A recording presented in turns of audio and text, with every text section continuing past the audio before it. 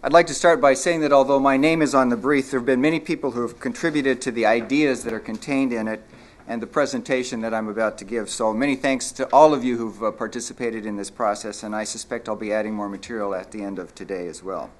The brief itself is, well, brief. And so this presentation provides a bit more context to the three key messages and the suggested negotiating outcomes that we propose.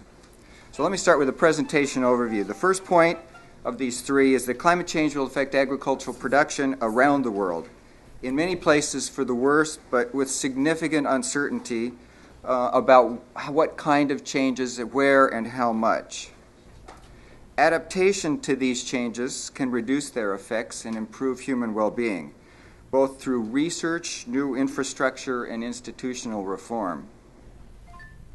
Thirdly, mitigation. Agriculture is a major contributor of greenhouse gases and so can play a role in their mitigation. But it can also sequester carbon emissions from other sectors, a role that other parts of the economy do not have. So let's start first of all with talking about the impacts of climate change for agriculture. This is a famous picture, a well-known graph, which represents the historical record of rising temperatures since the mid-18th century. The vertical axis indicates that there's been an increase on the order of 1/2 to 3/4 of a degree Celsius over the past 100 years. That's history, that's the historical record. The temperature changes, of course, could increase much more. Here are some various scenarios that the IPCC has looked at in the past. The ranges are from virtually no increase if we somehow manage to stop out greenhouse gas emissions today to substantial increases in temperature in a fairly short time frame. The green line that appears now refers to the time frame for the next two slides that I'm going to show you. So the consequences of this higher temperature, or the climate change, are higher temperature and more but shifting precipitation. Now, rather than feast your eyes on the individual details, think about this. Red is bad, higher temperatures, lower precipitation, and blue is good. So look for the reds and the blues. In the left side, the temperature graphs are all red, and the blues dominate the right-hand precipitation graph, higher precipitation everywhere.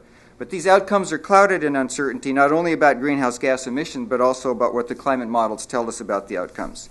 So choose your favorite place on the surface of the Earth and watch what happens when I toggle back and forth between two different climate models with exactly the same greenhouse gas emissions.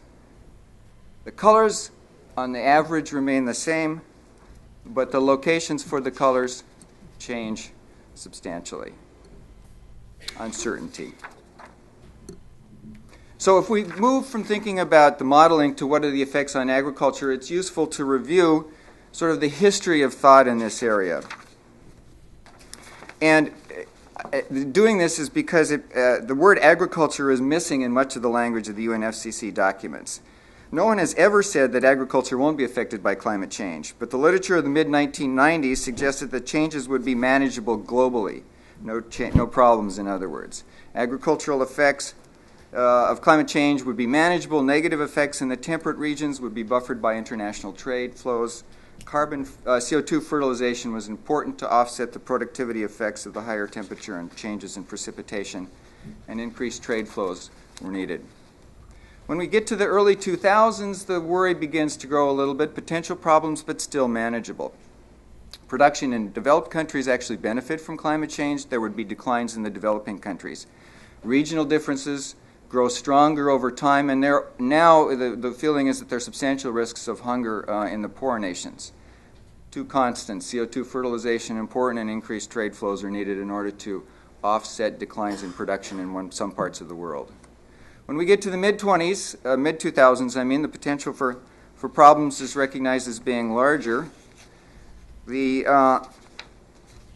language of concern reflected the fact that while yields would increase somewhat in all regions, there would be smaller gains in the temperate regions than in previous results.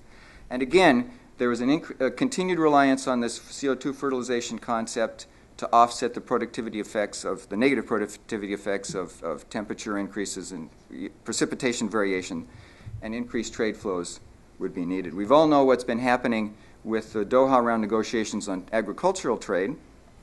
What about the CO2 fertilization effect? It's needed in all these models to offset the productivity losses from climate change. but the recent news is not good. Recent reports on field experiments on CO2 fertilization are negative. What happens in the bell jars of the lab doesn't necessarily translate to the field for a variety of reasons. What do we think today? These are some very preliminary results that reflect some analysis done at IFPRI. I'm going to show you two of these maps. The first one is for rain-fed maize. Again, the colors are what you should look at. Yellow and red are bad in terms of lower yields. Blue, light blue and dark blue were good. There's a lot of yellow and red in this figure. Maize yields decline on the order of 17% between 2000 and 2050. And don't forget, this is a world in which we expect a 50% increase in population and hopefully higher incomes, which means increased demand for food. Productivity increases, in other words, are going to have to include dealing with climate change as well as the demand for food from higher incomes. If you look at irrigated rice yields, you get an even larger decline. Think of this as only the temperature effect, because the way we do this model is to say the irrigated rice fields will have enough water, and so the only thing that happens with climate change is an increased temperature. Southeast Asia does not have a very pretty picture if these results actually happen. And don't forget that if the rivers that rely on disappearing glaciers become more variable, what is now irrigated rice could well become rain-fed with the consequent effects on yields. Another result that we have, which is not presented here, provides for some optimism. I call it my cup half full result. If you look at the varietal response, so these are done for a particular variety of maize and a particular variety of rice. If you look at the varietal responses, you find that there are very different effects in different parts of the world, which suggests an important role for agricultural research to look at location-specific returns to varieties, and also for information on where current varieties do well so that we can then transfer that information to other parts of the world. So our first of the suggested negotiating outcomes for agriculture. The question is, do we know enough to understand the global? We do know enough, I would argue, to understand the global and local effects of climate change on agriculture, but there are large gaps in our knowledge, especially as we begin to look at effects in particular locations. So our first suggested outcome is that the funds need to be made available for research to fill these knowledge gaps, especially with the links between climate change and agriculture. All of the various modeling and analytical tools that we use in this world need to have higher spatial resolution. Agriculture is an intensely spatial activity. The integrated assessment models that provide the climate forcing scenarios and the climate models need to provide as disseminated outputs, in other words, not output that's generated but then kept in the lab, so to speak, but actually disseminated information such as minimum and maximum temperature, net solar radiation, wind speed, and direction. These would help to improve the biophysical modeling of agriculture-climate interactions that we can do today to prepare us for the future. And it should perhaps not be so surprising to hear an economist say that better inclusion of socioeconomic developments in these modelings are extremely important. So, adaptation. Adaptation is essential. Agriculture, of course, doesn't adapt. It's the behavior of people that needs to change. So what kind of changes do we need to think about? A key first point is that policies and programs that foster economic growth with more even income distribution and that encourage sustainable use of resources are also good for adaptation to climate change. Rural people, those who tend to make up the bulk of the world's poor, are also likely to be disproportionately affected by climate change. If they have higher incomes, they have more resources to adapt to the inevitable changes that they will experience. Secondly, as in the real estate business, location matters. We need to adopt location-specific analysis, location-specific programs, and location-specific policy measures. And finally, climate change will affect us all. It's not a national problem, it's not a local problem, it's a global problem. We need to have international institutions that can enhance, improve our resilience collectively. These include international data sets that are freely available to all, international research institutions that can look at things in one country and figure out how to transfer them to others, and international agreements that make the collective exchange of information, data flows, and material flows between countries resilient to the expected changes from climate. Some specific examples: we need increased expenditures in agricultural science and technology. We need increased investments in water storage and management, more development of rural infrastructure, both physical, but also importantly institutional development in the countryside. And then we need policy improvements to internalize the various externalities associated with environmental services generally and climate change effects in particular. Suggested negotiating outcomes include the funding modalities for agriculture in any Copenhagen agreement. Recognize the connection between pro-poor development policies for sustainable growth and climate change adaptation. Recognize and support the synergies that exist between adaptation and mitigation. Provide funds for the various technology, infrastructure, and institutional innovation that are needed in order to facilitate resilience internationally, and support those institutions that make that take place. In particular, I'm going to emphasize one element: good data collection efforts. It's a boring subject, but it's really critical. Good data collection efforts are not yet up to the task of what we need, and we urgently need more spending on data collection, especially high-resolution, spatially explicit data. But it's equally important that these data are disseminated freely and without restrictions on their use. Next, I'm going to turn to the role of agriculture in climate change mitigation. These are, I suspect, some fairly familiar numbers by now.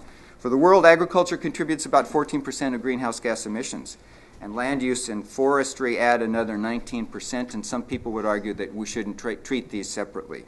The developing world counts for over 60% of the ag emissions and essentially all of the land use emissions. So mitigation efforts need to include the developing world if they're to have an impact.